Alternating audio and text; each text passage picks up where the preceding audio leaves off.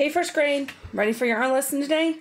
It's not going to be very long because this is going to be the day where you do your expedition, the best of the best. I want to see your best bird. If you're going to draw a bald eagle, draw a big one. Draw it flying through the air. If you're going to draw the hummingbird, draw the hummingbird. If you're going to draw the blue jay, draw him sitting on the branch. I want to see your best work.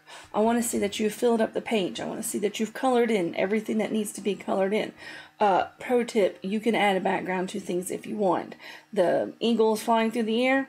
Don't forget to draw the clouds. You can draw and color the sky behind him. The hummingbird's flying. You can draw the hummingbird in the middle of a garden if you'd like.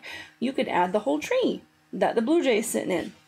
But I want to see finished artwork. When do I need to get it? I need to get it as soon as possible if you want it to be in a celebration of learning slide. So it does kind of need to be turned in on Tuesday. But does that mean that you're going to fail if you turn it in late? Not at all. It just means I probably can't get it into a celebration of learning slide if you turn it in late.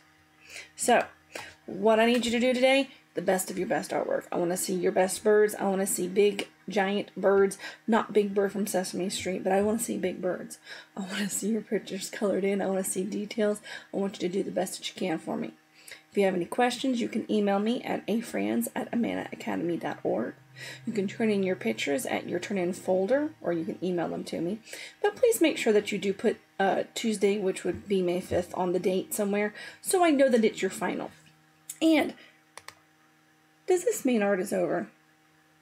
Not at all. I got some more things planned for you. So stay tuned. I'll see you later. Do your best work.